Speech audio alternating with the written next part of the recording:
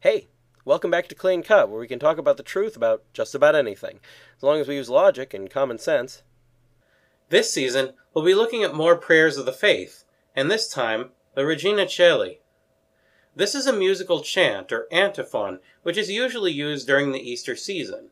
Again, as with the chant we covered last episode, the title is in Latin, and so is the chant. We'll be examining an English translation today, which reads as follows. Queen of Heaven, rejoice, Alleluia. The Son you merited to bear, Alleluia, has risen as he said, Alleluia. Pray to God for us, Alleluia. So what does it mean? Queen of Heaven, rejoice, Alleluia. We discussed the doctrine of Mary as the Queen of Heaven in episode 440, check the link in the video description, and this part refers to Mary's role in heaven as the mother of the King, while also saying that she has plenty of reason to be glad and celebrate. The Son you merited to bear, Alleluia. The merit of Mary that's referred to here comes partly from the way that God made her to be free of original sin and filled her with grace, and partly from her free decision to both avoid all personal sin over the course of her life, and also to agree to the plan of God announced by the angel.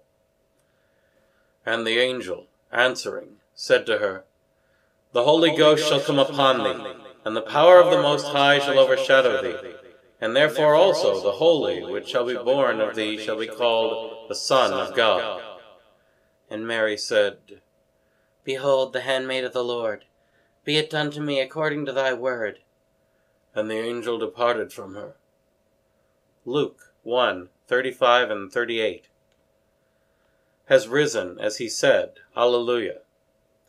This refers not only to Jesus' resurrection from the dead, but also to his predictions that he would rise from the dead. And he began to teach them that the Son of Man must suffer many things, and be rejected by the ancients, and by the high priests, and the scribes, and be killed, and after 3 days rise again. Mark 8:31. And he did. Pray to God for us. Alleluia. We ask those in heaven to pray for us, just as we would ask a friend to pray for us, especially if they were quite holy and prayerful, since Pray one for another, that you may be saved, for the continual prayer of a just man availeth much. James 5:16b. Other prayers are sometimes added to the antiphon when it's said under certain circumstances as well. Next time, what's the meaning of the Libera Me? That's all for now, so keep asking questions, and thanks for watching.